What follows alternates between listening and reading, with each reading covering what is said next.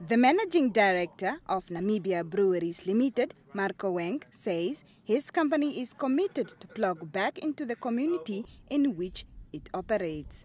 Namibia is still suffering dire consequences of severe drought, and our farmers, amongst others, are some of the worst affected by this unfortunate situation.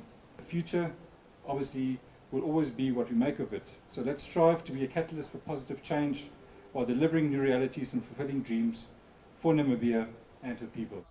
Wang says farming is one of the important subsectors that play and contribute significantly to the development of the country's economy. The president of the Namibian Emerging Commercial Farmers Union, Dr. Ndahafangi Findaka, received the donation.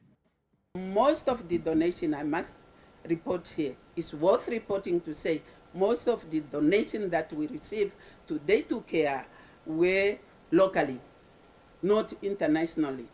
We knew that we also get some donations from outside, but I must say today to care, I can count at a few of those that maybe came from abroad. The Namibian Agricultural Union President, Pete Goose, commended the company for the donation. Closing of the sluices of the Hadap Dam for irrigation is another setback of the agricultural sector. We are therefore extremely thankful for this generous contribution to the Drought Relief Fund of the NAU. Luciani Findaka, NBC News, Windhoek.